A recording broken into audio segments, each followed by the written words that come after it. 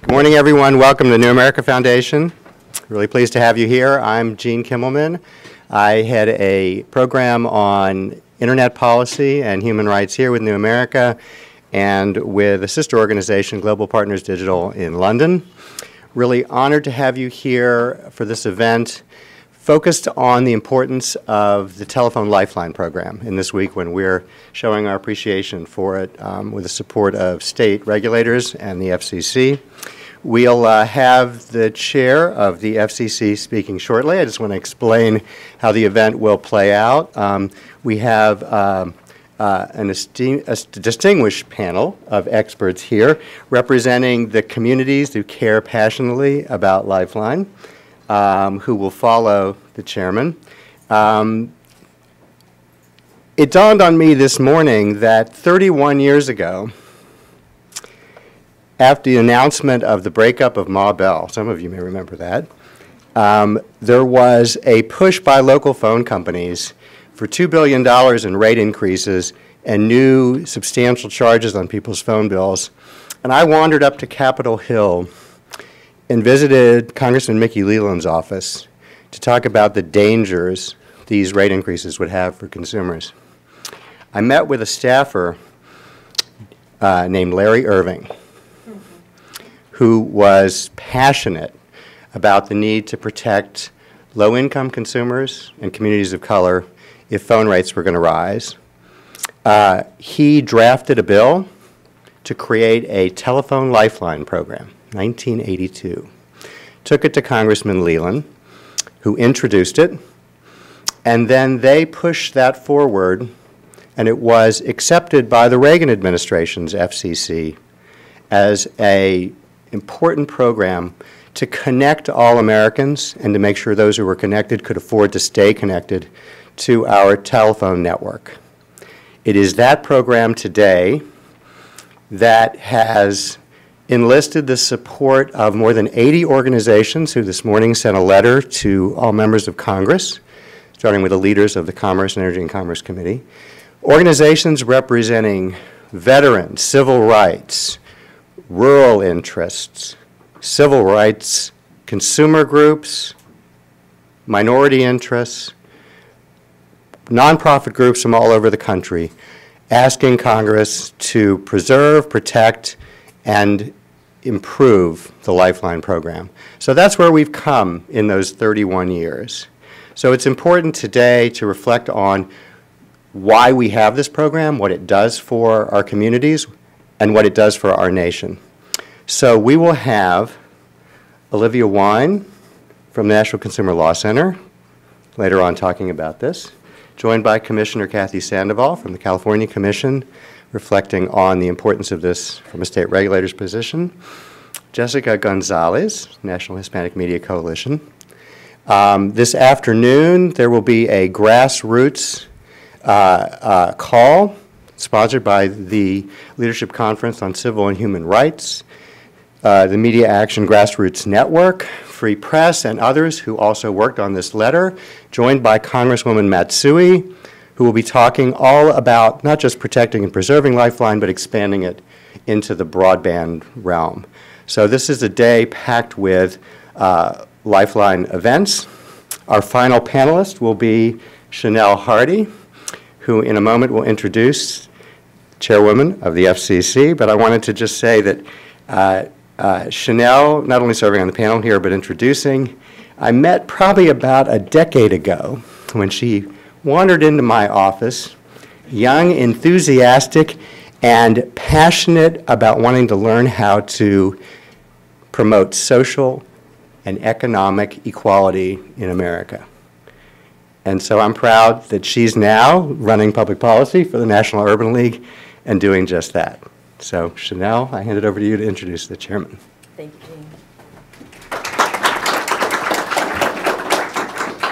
Good morning. I wanted to first thank Gene and the New America Foundation. As Gene said, he was my introduction not only to telecommunications policy, but to the policy world in general. And it's been an exciting adventure ever since. Also, Wanted to recognize the other distinguished speakers today, and it is my privilege this morning to introduce our keynote speaker, a great friend of my organization, Chairwoman Mignon Clyburn, who will kick off our important and timely conversation on the Lifeline program and the communication safety net. First, I want to say that it's appropriate that today's conversation follows on the heels of the commemoration and call to action of the 50th anniversary of the March on Washington, celebrated just weeks ago here in the nation's capital. The Marchers for Jobs and Justice, then and now, sounded an alarm to our fellow citizens. Without economic opportunity, freedom and justice are empty words. As Dr. Martin Luther King said in one of my favorite quotes in 1965, "What good does it do to be able to eat at a lunch counter if you can't buy a hamburger?" 50 years after the passage of major civil rights legislation to democratize the voting booth, public accommodations, and housing, our country is still sharply divided by and wrestling with how to, and to what extent we will ensure that all of our citizens are able to fully participate in the opportunity we call the American dream. At the heart of this conversation lies the question of communications. Is the ability to access basic communication services a critical means to ensuring that our most vulnerable citizens are able to obtain employment, maintain their dignity and independence in their later years, and to maintain contact with loved ones during a natural disaster? At the National Urban League, the organization for which I serve, with 95 affiliates across the country offering job training, education, healthcare, and housing services to almost 3 million people a year, most of whom are low income, we know that the answer is yes, and that the ability to access this important but limited benefit is a key tool in the empowerment of our fellow citizens. Let's remember, we're talking about a benefit providing less than $10 a month of support to families who are living at or very slightly above the poverty level. This is hardly a slush fund. And I look forward to participating in the panel discussion, where I know we will be able to dig more into the current benefits and future promise of this program. So with that, I am extremely pleased to introduce Chairwoman Mignon Clyburn, the first African-American woman to serve on the Federal Communications Commission and the first woman to lead the agency. During her tenure, the Commissioner has become known for her passionate advocacy on behalf of consumers and the public interest, particularly for vulnerable citizens and small and minority business owners. She has been a champion for affordable communications access, closing the digital divide through broadband adoption and deployment, and promoting marketplace competition. We are particularly proud of her leadership just 1 month ago in ordering the steps necessary to end the corrupt and predatory practice of charging exorbitant rates to prisoners and their families for phone calls. We are also thrilled that she has taken such powerful action toward advancing long-awaited studies necessary to understand and evaluate the media ownership picture in America and to ensure that it more accurately reflects our nation's changing demographics. Chairwoman Clyburn has brought to the Commission 11 years of experience as a public service commissioner and 14 years of experience as a manager, publisher, and co-owner of a family-founded weekly newspaper. Please join me in welcoming Chairwoman Clyburn.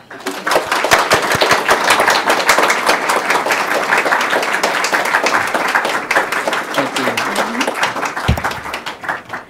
you. Good morning, everyone. Okay, you've forgotten me already. Good morning, everyone.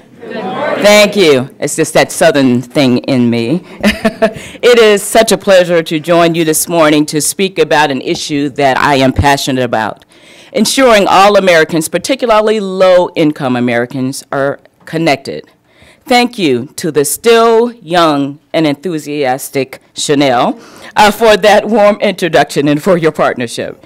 Your devotion to empowering communities of color through education and economic development is an important part of consumer protection, and we are so grateful for your dedication to serving the public interest.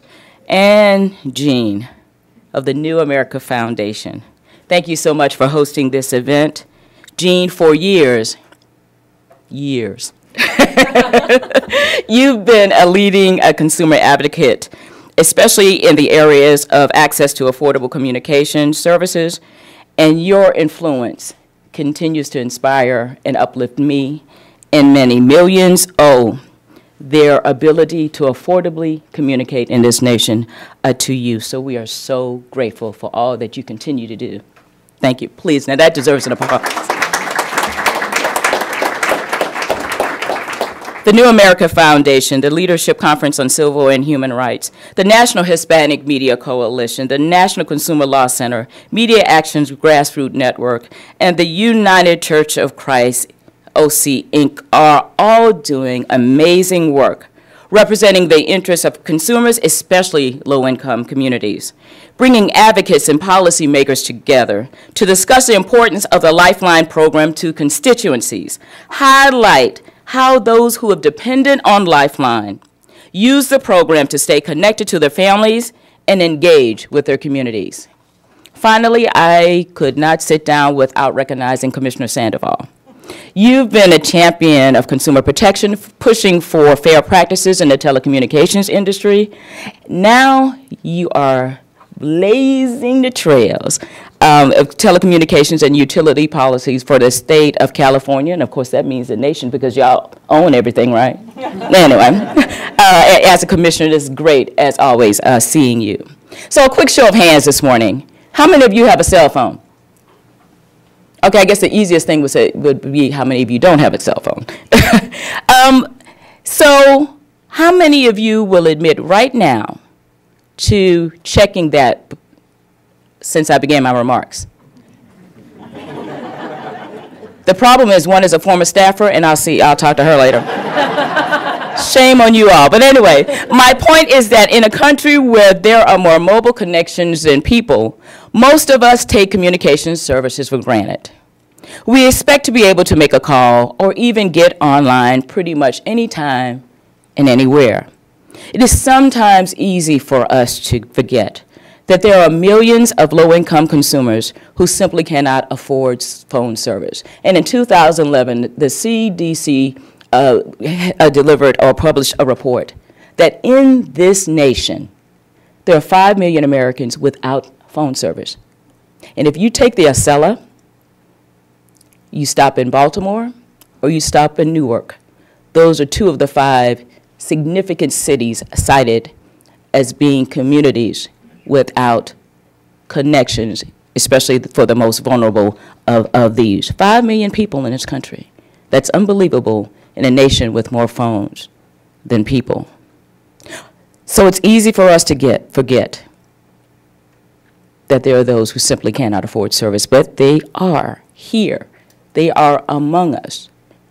They are there sometimes when we visit hotels and restaurants. I visited a restaurant recently, and a person was trying to get a job, and the lady said, "How do we get in touch with you?" And he said, "I don't have a phone right now." It's very real. It's very much in front of us. And I know this room keeps that in front of their mind as we celebrate and uplift what is so important this week, next week, and beyond. And the FCC's founding statute and our shared belief in equal opportunities requires that we too, as regulators, never, ever forget them. And that is where Lifeline comes in, of course. Congress affirmed, with the establishment of my agency some 80 years ago, that universal access to communications technologies is essential. This was asserted yet again, as was mentioned in 1996, when a Republican-controlled Congress and a Democratic president passed the 1996 Telecommunications Act, which stated that our goals would be, quote, the preservation and advancement of universal service for both traditional phone service and advanced services, such as broadband communications. And Congress made it quite clear that access to these services is a priority for all Americans, including low-income Americans. During my tenure, we have not only embraced the core goal of enhancing and preserving the availability of voice service, we also have been steadfast in reforming and modernizing the fund for the broadband reality of today, while remaining committed to eliminating inefficiencies as well as waste, fraud, and abuse. The Universal Service Fund's Lifeline program has been instrumental in increasing the number of low-income consumers with telephone access by providing a modest monthly subsidy of less than $10 a month to the most needy. Lifeline has significantly increased overall penetration rate for phone service in our country. And who gets Lifeline subsidies? People like the New Jersey man who used his service during Hurricane Sandy to contact fleeing family members, and the elderly woman who was stranded in the storm and used her wireless service to call for help. People like that mother in the homeless shelter who contacted doctors for her sick child, and that single father of two children, one with special needs, who uses his Lifeline phone to communicate with his children's doctors and caregivers. But Lifeline has been under attack as of late, and what critics continually fail to mention is what one major provider made very clear to us, that its most typical Lifeline customer is a middle-aged grandmother raising her grandchildren on only $12,000 per year. In light of some of the most recent criticism, and I'll say it, demagoguery of the Lifeline program, I think a brief history lesson to dispel myths for supporters and critics of the program deserves repeating. I'll start with the most common misperception about Lifeline, which stems from this newly bestowed nickname, the Obama phone program. Here's the truth. The Lifeline program long predates this administration. It was actually created during the Reagan administration, so let's give credit where credit is due. The Lifeline program is a legacy of President Ronald Reagan, and he should be proud of that. For in 1984, 80% of low-income households had telephone service, compared with 95% of non-low-income households. With Lifeline, that 15% gap was narrowed to 4% by 2012. As a result, the overall telephone penetration rate in the U.S. has also risen. So those most vocal in their attacks on Lifeline, they assert that the Universal Service Fund is providing support for free cell phones for people who really do not need the service. This is an urban myth. Let me once again set the record straight. For the program does not support phones. It only supports phone service, a distinction that is important and something emphasized in a Wireline Competition Bureau order released since I became acting chair. Second, this program is a significant benefit to about 14 million families who otherwise could not afford the service.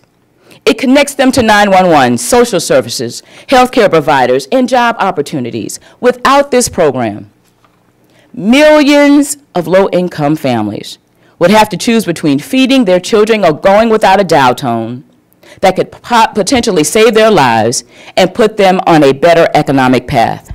During the Bush administration, Lifeline was expanded to include cell phone service, but today, some critics seem to want to relegate Lifeline subscribers to only a wired service. This does not make any sense. For starters, it is often Lifeline subscribers who are in the most need of a mobile connection. How is someone between several part-time low-skill jobs, how is that person able to communicate with their child care provider without a mobile phone? How is someone seeking to pick up additional shifts on a work site? How is that person to be connected on short notice without a wireless connection?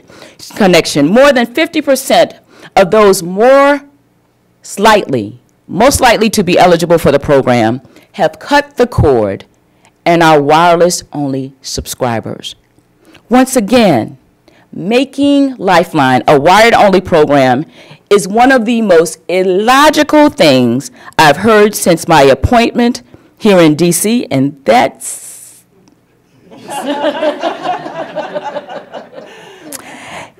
the press is here. And even suggesting this is a major step backwards and ignores the critical telecommunication needs of needy Americans is out of step with the communications evolution. While it's true that reforms were necessary, it is counterproductive to eliminate support for one technology, thereby abandoning the FCC's commitment to a technology-neutral and competitive landscape for low-income consumers due to some bad actors who didn't respect our rules. The rest of the American public benefits from mobile engagement, staying and connected no matter their location, no matter who's speaking. So why should low-income consumers be any different?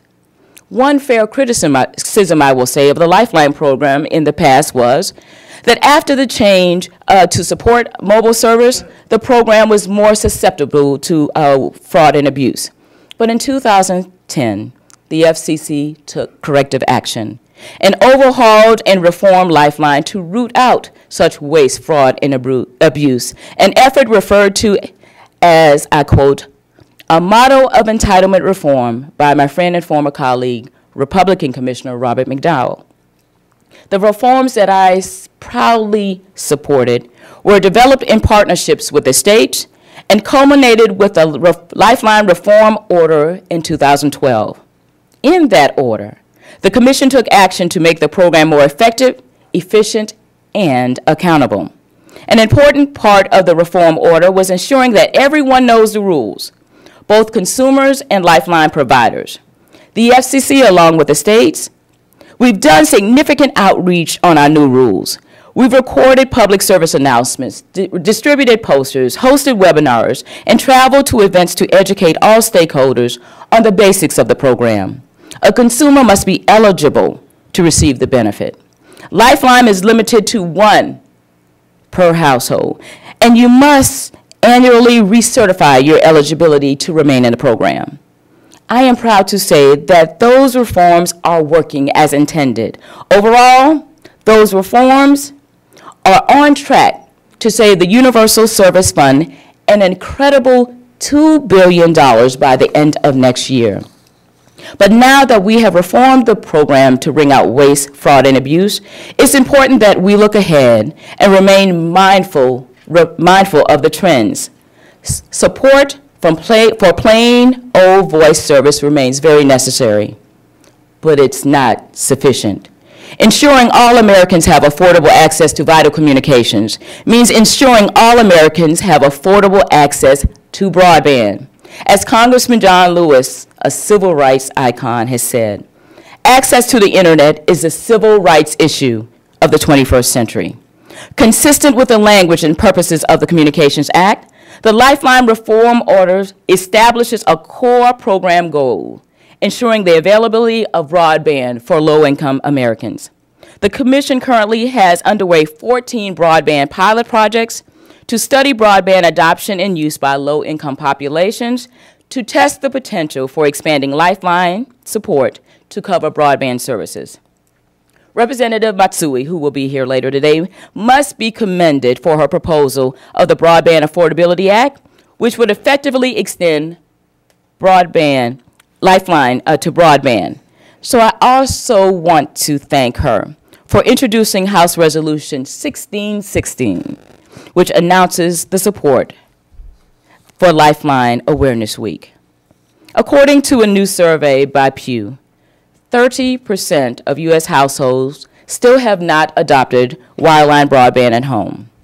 By extending the Lifeline program to cover support for broadband services, the digital divide should narrow, allowing for greater opportunities, better communications with loved ones, including the ability to actually see family members who live far away, expanded educational opportunities, giving children and adults more access to opportunities for online course taking, and access to the necessary medical care and advice regardless of where you live. Consumer groups and civil rights and human rights organizations, I know you will, but you can continue to help to ensure that the Lifeline program remains a viable, low-income consumer benefit program.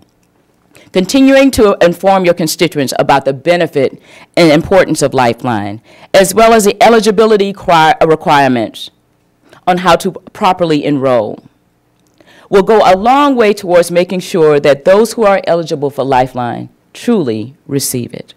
Continuing to work with the Commission and with congressional members, that is also key for this program to survive those very significant attacks. Positive messaging and sharing the stories of your constituents who have been helped by Lifeline, sharing those stories with the public, are also necessary to remind everyone of the wonderful, incredible benefits of the Lifeline program. So thank you so much for inviting me to share my thoughts on what remains a key priority for both advancing voice and broadband service to all Americans, no matter their location or their life situation. And I want to thank you all for reasserting your commitment to closing communications divides, to closing economic divides, to closing all divides during Lifeline Awareness Week 2013. Thank you so very much, and Godspeed.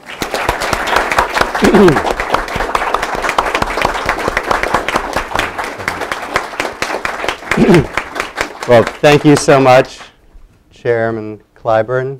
That was fabulous. A tremendous kickoff of our discussion of this important issue. Your leadership has been just amazing here, and the willingness to highlight the importance of a program for low-income Americans is really quite exceptional from my experience with the FCC. So it's been wonderful to have you kick this off for us. I know the chairman needs to leave for other important events, so we don't want to hold her up. We're going to go immediately into a discussion that she has really teed up for us here about why this program matters so much. Why would groups like the Office of Communication of the Church of Christ care about this, the ACLU, the entire human rights and civil rights community?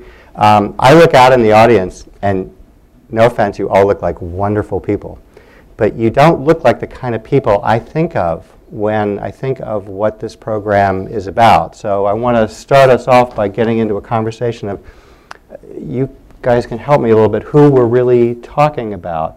If you're lucky enough to have a job and earning minimum wage in this country, you're not making much more than what the chairman said. $12,000 a year, could be up as high as maybe 15. The program's eligibility level may be up to 17,000. If you're on Social Security, which millions of elderly Americans are, you're earning less. So let's walk through a little bit. Olivia, Jessica, maybe you could lead off a little bit by telling us a little bit of the essentials. What's housing usually cost? What are people's monthly foods cost? Let's back this out a little bit to understand why it would matter whether people have an extra $20, $30, $40 a month for phone service. Can you help us with that? Well, HUD has reports on fair market values, so like the median rental costs. So in a place like DC, for example, a two-bedroom is like $1,400 a month, an efficiency $1,100. So, you know, if you assume that someone is able to manage to get some type of subsidized housing at maybe $500 for rent, $350 for food, and those costs are only going up, maybe $160 a month for energy bills, $200 for transportation. We're already pushing, you know, $1,200. If you have a kid, childcare is one of the most expensive and variable costs. In DC alone, it's like, you know, $1,300 for a childcare facility, but, you know, if you're low income and struggling, you might work out an arrangement, maybe $100 a week with somebody to watch your child. So what, we're at $400 a month. We've already pushed, you know, what you can make with your minimum wage job, assuming you don't get sick, God forbid, your car breaks down. So even if you're at the highest end eligibility for Lifeline, you're talking about people whose monthly income has just been eaten up with all these other essential services. So, Jessica, maybe you can jump in on what do people do? I mean, how do they manage? Well, I think the Lifeline program is hugely helpful because not only is it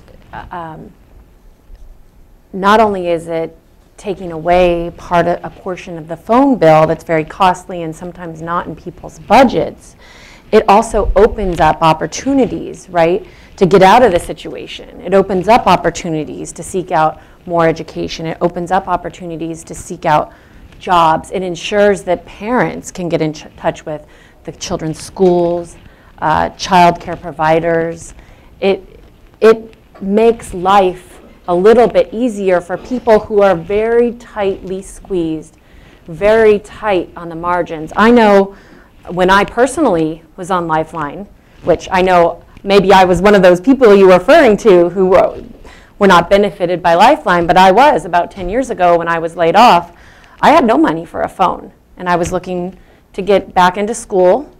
I was looking for a job, and if you have any idea of what it feels like to look for a job without a telephone, it's a very scary place to be. And fortunately, because of Lifeline, I was able to put a number on my resume where people could reach me. I can't imagine not having that. I can't imagine what that would have meant, because very quickly I was off Lifeline.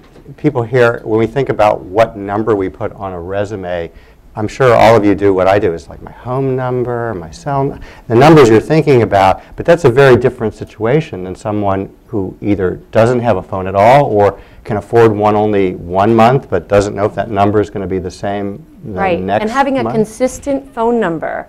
And in this day and age, this was 10 years ago, and cell phones were pretty pervasive, but not quite what they are today. It's assumed that an employer can get an instant contact with you. And if not, especially when you're not, you're not applying for the types of jobs I might be applying for now, I'm just a number, and they can replace me with the next person in line if they don't get in touch with me. And so having a wireless Lifeline phone service was essential, would be essential today. Chanel, I remember you telling me way back that when you would go into inner city schools and deal with the difficulties of teaching young children who come from families that have limited means, all the complexities of their lives. Did phone service ever enter into this, or the whole issue of being connected to the communications network? Well, I think it goes to Jessica's point. It's about being in communication with your school, your child's teacher. So obviously, a critical tool in promoting educational opportunity and attainment is a strong parent-teacher collaboration. And being able to reach a parent during the day, especially if there's a crisis during the day, is incredibly important. Most parents are juggling several jobs, trying to make ends meet, and so having that access to a mobile device is critical. I think what becomes more important, and maybe this is jumping a little bit ahead, but the chairwoman raised this, is broadband access. Yeah. And the ability of students to be able to be successful. Right now, I think we're seeing families be very creative. Library lines are very long so that families can access broadband through the libraries. But the at-home access broadband issue is still a challenge. So I think being able to start to have that conversation, as Congresswoman Mitsui has done, is going to be critical. Yeah, Kathy, I remember way back, California was one of the first states that actually jumped in once the Reagan administration had established this federal program. I think they may even have been ahead of it, they often are, in creating a state program. What's been your experience, and as an administrator of this kind of program, as a public official, where does this fit in the broad duties of Public Service Commissioner? Right. So California has its own state Lifeline program that complements the federal program. Our program was established when Governor Brand was governor the first time, and originally established in 1982, so it did precede the federal program. So today, California's program complements federal program, so we pay 55% of California's basic service rate. So in addition to the $9.25 available through the federal Lifeline Fund, California providers who are certified in California can get $11.85. So at this moment, that is open to wireline services, and I'm actually leading, as the assigned commissioner, a proceeding to look at opening it up to wireless services, because we do recognize that things are changing. And in the process, we've also encountered some interesting issues. Number one, California several years ago, starting in 2006, really focused on solid administration of the program. And I believe that a lot of these problems that have been raised really can be addressed through good administration. We have a third-party administrator. We do 100% verification on enrollment of eligibility, looking at either income or program enrollment. We've also been doing 100% verification for recertification. So we're very, very confident that the people who are eligible on the program have been certified as eligible. And again, when you talk about the dimension of the needs, just looking at my state of California, there are more low-income people in the city of Los Angeles than there are residents of the city and county of San Francisco. So it just gives you a sense of how big this group is, and being able to get that group connected so that they can be a productive part of the economy, so that they can also reach the schools. But also, right now, our Lifeline program with the Wireline, for example, people get unlimited 800 number access, which has been critical. You have to call about your utility bill, an 800 number. A lot of educational lines, 800 numbers. Social services lines, 800 numbers. Then there's the lines that we hope nobody ever has to call.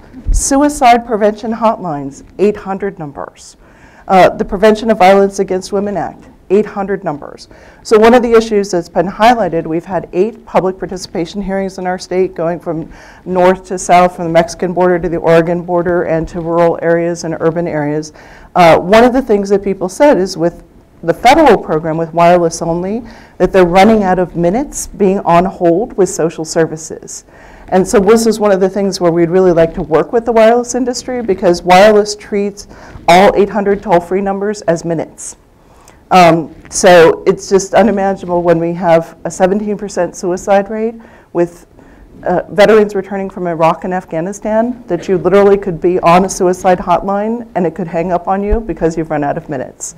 So we've heard from veterans organizations and others who are very interested in working with us and working with the industry to find a solution so that people are able to have those vital services in a technology neutral fashion. So you're actually saying we need to expand this program. We need to actually, there are improvements that are necessary just to hit the basic minimum of what the needs are for the low-income population. Yes. And that it is, and that California has been able to administer this and make it efficient and effective. Yes, and very accountable. So Olivia, Chanel, what does that mean to you? Where is this, you have big agendas, consumer agenda, the Urban League has a broad agenda. Where does this fit? I mean, there's health care, there's housing, there's all these other things. Why care about this? If I could jump in, the Lifeline program actually enhances the ability of these other programs to work better. As Commissioner Sandoval pointed out, a lot of brick and mortar type of intake sites have shut down, and there's more reliance on the 1-800 number for customer service, and for applications, for benefits, for monitoring your benefits, for the delivery of health care. The ability to text when your child is sick and get a quick ping back. Whether or not you need to take the kid into the emergency room, or if you're, 2 aspirin will do it. All of these things we take for granted. We've got a program that is incredibly successful. It is available in all of the states. It has been substantially reformed recently. It is, on its way to robust health, and we believe it can be the platform to move to where we need to go, which is, more sort of comprehensive connectivity, the way you and I in this room and our children are communicating with each other at school. Yeah, I would just add that I think it's a critical tool for empowerment, and I think that's what makes it so important. I think, unfortunately, we have a lot of conversation about government benefits as though it's providing something to someone who's just a couch potato. Instead, this is about arming people with the means, as Jessica so eloquently referred to with her own personal story, to be able to address, for our community, the most important crisis is the employment crisis. 13% is the unemployment rate for the African American community, and we all know the limitations of that number. These are people who are actively searching. And then in addition, those who are finding jobs, and this is true for all Americans, are underemployed. So they're having to work multiple jobs. Being able to maintain those jobs, stay in contact with employers is critical. So we think that this is a key part of the agenda in terms of arming people with the tools to help themselves. So you've now just helped me understand much better why the National Association of American Veterans is on this letter to the Hill today to protect the program, and the AFL-CIO as well. So Jessica, you may have shocked a few people in the audience Wouldn't have been the first time. by saying that you actually had to go on the Lifeline program in order to keep yourself going. I know you testified before Congress and raised that. Was there surprise there as well? I mean, why less than $10 a month? Why is it that this is even drawing? Why is it drawing this attention? What do you think is going on here? So yes, there was shock in the room. I think the room fell silent, in fact, when I announced that I had been on the program. Like you said, there's a misconception about who uses Lifeline. And frankly, I know a lot of folks who've been on a service like Lifeline or other government services in their lifetime. And many of us don't want to talk about it. It's something in the past. It's something we're not particularly proud of. We want to move on and continue on with our lives. And so a lot of press have gotten it right, but a lot of press have gotten it very wrong. And they're painting this very ugly and inaccurate picture about who uses Lifeline. When in fact, I know a lot of people who would never want to say they have because they've moved on and they're now very successful, or they're very comfortable in their lives. And so that's why this is an issue. There's a threat to this program because of misinformation. And that's why I told my story, which I had never told anyone before. I think even my mom didn't know. And I think it's shocking, but I think it's sort of like one of those things. If you went through the room, maybe not this room, but a lot of rooms, you will find people who have relied and whose lives are so much better because at one really hard point in their lives, they've relied on something like this, and it's a safety net. Yeah, really I remember when everyone used to talk about welfare stigma and all the people who were eligible for food stamps who would be totally uncomfortable or feel like they couldn't go into a grocery store and actually show the food stamps.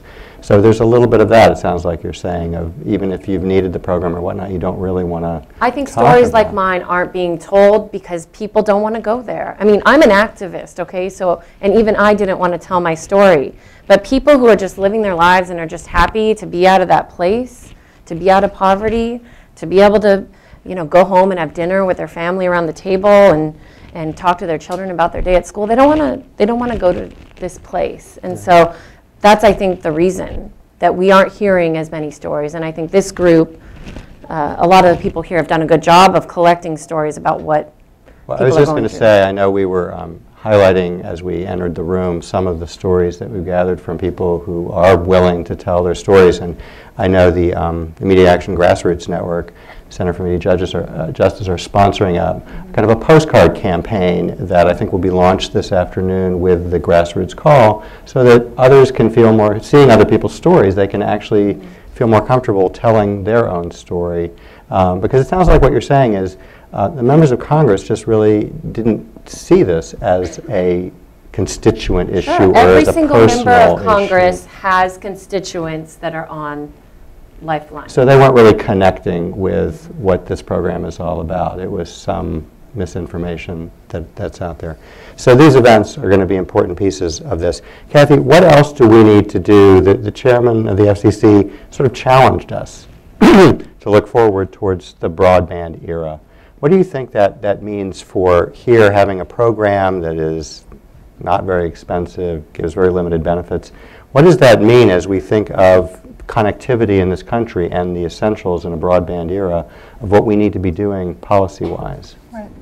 So again, I think there are some interesting components here that we can look at that are both traditional telephone voice pieces as well as broadband and other data pieces. So one other point I would mention is what has been highlighted for us in California through our Lifeline process. This summer we had over 8 public participation hearings. We heard from over 325 consumers who are on Lifeline, many of whom are on disability, on Social Security, they're veterans, and they all testified about how important this was truly to them to be able to maintain their housing, to be able to get social services.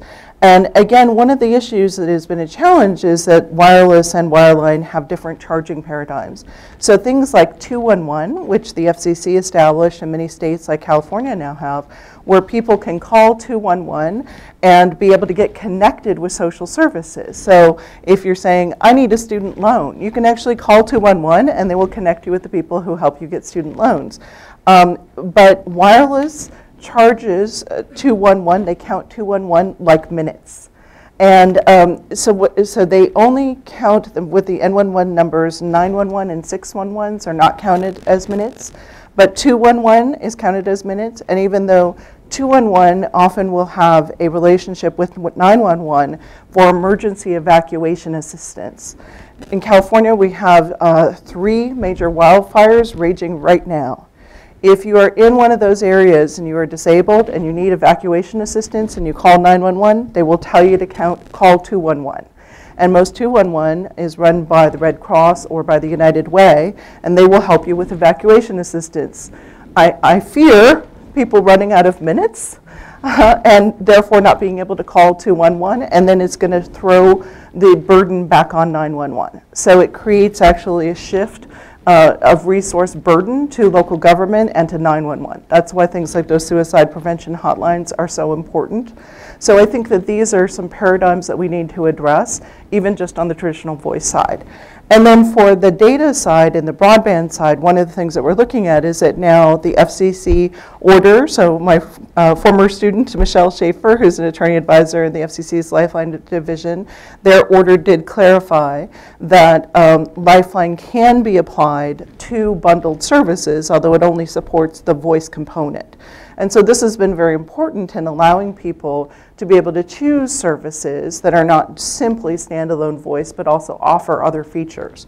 So that's another thing that we are looking for in California, is even though right now our rules for our state fund do require that Lifeline has to be available on a standalone basis, we are also looking at what we can do to make sure that people have access to bundles and that therefore they could use the Lifeline discount to help them make other services more affordable, because it would help to deal with the voice component. In California, we also have separate funds that help to fund broadband services and particularly the infrastructure. And we heard about that particularly in areas, again, when people think about California, you think about Los Angeles, San Francisco, these great cities, but we have more rural people in California than there are people in the state of Maine. Our entire rural areas are bigger than the state of Kentucky. And so there are a lot of places that really still have problems with service. And when I was in Crescent City in the far north of California, one of the things that they mentioned was often the difficulty of getting a hold of parents, and that parents didn't have phone numbers because they're very low income up there. And so we said, well, we can also send somebody up here, and we have brochures in different languages. What languages do you want? And they wanted English, Spanish, and Hmong. Okay, this is a place on the Oregon border. So one doesn't often think of Hmong on the Oregon border. So we have a very diverse state, and so reaching out to the diversity of the population, not just in our state, but across America, is going to be really important to getting everybody participating and becoming productive citizens, like Jessica always was. But through Lifeline, it helped you not only to get a job, but to get an education and to become an attorney. So congratulations. So Kathy, you just reminded me that when I've traveled across some of the most poor areas of Africa and seen people who are barely making it, everyone's got a cell phone. It's astounding.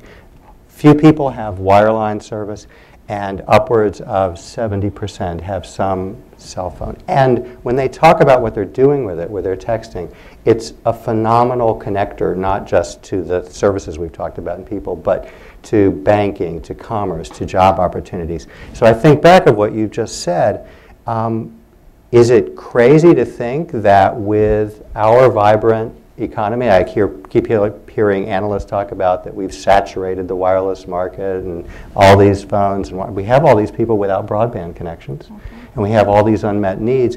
Is it crazy to think that there actually could be a market for expanding these services? Is it crazy to think that there could be even smartphones, smartish phones, that come down enough in price that they could be part of this ecosystem of connecting low-income people? Would that make any sense? I think it would definitely make sense, and I think we all would like to see that happen. I think that there's been some interesting studies recently that talk about, so there's been a lot of conversation about adoption in communities of color of smartphones, and how that compares to at-home broadband access. And certainly there's some clear indications about the limitations, but there's also some good information about the opportunities that it provides. And certainly it's an initial entry point to access broadband and all of the opportunities that we discussed with that, from being able to access benefits to employment opportunities to education opportunities. We all talk about the fact that it is critical as it is to have that consistent phone number for an employer to contact you. In order to apply for the job, you have to be able to get online. So I think it's still, I would say, a basic critical entry point. So I think we can start there. Absolutely. Not just get online, but continue to have access to that email account on a regular basis, because again, if you don't reply to an email for 2 days, the employer thinks you're a flake, because that's where we are right now in this society. Essential services.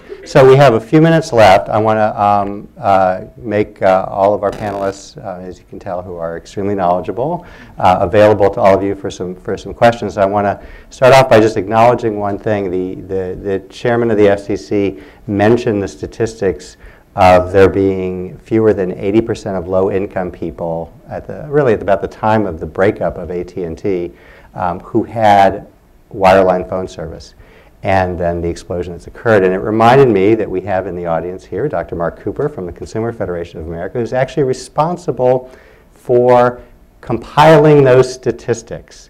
And as I recall, Mark, those came from what was known as the Pearl study originally, a study done by AT&T when it was trying to convince the government that it shouldn't be broken up, that it was going to lead to higher rates and what was called drop-off of the phone network, that we were going to actually lose subscribership. So it's, I just want to highlight that the fact that we even had those numbers out there to start this conversation were a credit to Mark's research. So any final comments from the panelists before we turn it to the audience? I don't know if we have... I have one. Sure. Just in terms of when we're talking about expanding the Lifeline to meet the real needs of today's people in the U.S., there was an interesting study that came out not so long ago that talked about how in the very near future, 80% of jobs will require digital literacy. And so what are we doing to our children? And when I say our children, our poor children, we are not preparing them for tomorrow if we are not arming them with broadband access. And so I think it's a really important conversation that needs to continue. Okay. So just a reminder to everyone, the letter that went to Congress, I believe we'll have some copies available if anyone's interested. More than 80 organizations calling for the preservation, protection, and expansion of the Lifeline program. And the final reminder is that 2 o'clock today, there'll be the activist call with Congresswoman Matsui, Leadership Conference of Civil and Human Rights sponsoring it, and a lot of activist organizations engaged on how they can continue to promote and expand the program. So we have a microphone. If you want to get Brooks. Brooks, yeah, whatever. He always has questions. Yeah. Brooks Politico. How would a broadband Lifeline service work? I mean, would it be mobile? I mean, most of the carriers have data caps, and it's really easy to blow through those data caps. How would you restrict that program, or would you restrict that program to people like trying to get jobs as opposed to somebody watching a movie over the internet? Well, before you get into all the details, which I'll turn over to the panelists, I think the one thing to keep in mind is what we really heard of here when you heard about these tight budgets and you heard about all the money for essentials, these are people who are juggling necessities. And so anything you do to cut the cost of one, whether you just start on the telephone side or you can expand it somewhat more into broadband, you are saving them money for food, for essential health services, transportation, housing, you name it. So regardless of the level, anything matters and helps. I don't know if you wanted to, anyone wants to jump into thoughts about how to... I'm not going to get into answer the technical question, but I am going to answer the question about, toward the end, about how do you prevent people from watching movies, for example. And I think it gets back to Jessica's point, which is we have to focus on the fact that those of us who have continuous, unending, you see me tweeting up here, connectivity, even access to watching the television over the internet. And so this is how the world is communicating and engaging with one another. We don't want a portion of our citizenry not comfortable and fluent with that. I mean, I think we all have great examples of little kids. I mean, I can't find a child young enough who cannot unlock my phone and start to purchase things. My 1-year-old you know, can do call it, so. people, right. So having even just at a very basic entertainment-based level, the ability to engage effectively with technology is critical. And it's critical to the creativity and innovation that's going to lead to some of the opportunities that Jean mentioned. And also, as the chairwoman mentioned, there are all these broadband pilots, so they are starting to look at you know, the right price points within the, you know, the 925 frame, what types of services the applicants were encouraged to add on, like the digital literacy component. So all of these things are sort of in play and are being studied. So this will inform, you know, this next phase of what it should look like. And today, both the federal program and then our state program, and I believe most state programs, are voice-only supporters. And then we do have separate programs that have helped to support both broadband infrastructure and broadband training, including our California Emerging Technology Fund. And one of the things I wanted to emphasize is that the studies that have also been done on low-income people and communities of color looking at broadband behavior when we're online, what do we do? Is that low-income people and communities of color spend more time taking classes and also accessing social services and looking for a job. They are not predominantly watching videos and also have a much higher rate still of watching television on a television. And so there's huge amounts of consumption of media through television. And I see that even with my students. I'm still a professor. I'm teaching antitrust law at Santa Clara University and taught communications law at UC Berkeley. And I increasingly see, whether it's students or this is true all throughout the United States, cord cutting where people are not subscribing to cable. And thanks to the great work that the FCC did with the transition to digital television, in places like Los Angeles, you can get over 70 channels over the air. So there's a huge explosion in the use of rabbit ears. And through especially a combination of rabbit ears and then internet, people are able to get access to video. But again, what poor people are doing and people of color are doing with the internet is looking for a job and taking classes, which is exactly what we want. And when I was in that position, I can't remember even watching TV. I was like working 2 jobs, going to school. I mean, there wasn't time for videos. And I would just add also social networking, which is something that we see hugely disproportionate involvement with in communities of color, and it's critical to getting a job. There was a great article in the Post a few months back that was just talking about one of the barriers to reemployment is the ability to access a network. All of us know what that looks like practically, and so being able to engage using LinkedIn and other types of career-focused networking sites is critical. Great. I think we have time for one more question or comment. Because that's the classic red herring, and it's not his fault. He hears it all the time from the other side, and it's his job to repeat it. We had this fight in the 1980s. Jean loves to remind me how old I am. So, and we fought very hard. Lifeline is not second-class service for second-class citizens. It is a simple subsidy to help people to afford what everybody else can afford. And we've structured it in a way that if, and believe me, one of the great fights was, if you got Lifeline, should you be prevented from having call waiting? Which is, of course, the poor person's second line. And at that time, middle-class people were getting second lines. We won that battle in the 1980s. We won that battle in the 1996 Act. Because if you look at universal service, it says reasonably comparable services at reasonably comparable prices. It includes information services, advanced telecommunications. We have won that battle. This is a red herring. If someone gets a subsidy and wants to blow through the cap because they want to look at their stream pictures of their grandkids, that is their choice. We've given them the subsidy. It's X amount. It's not a low-income heating assistance program where some states will pay you more and more if you use more and more. It's a simple subsidy. This is an issue that's been dead for 30 years. of course, the other side would always like to bring it back to life. Well, on that note, we have run out of time talking about bringing it back to life. I want to thank all of you for coming today. Thank our panelists. They've been great.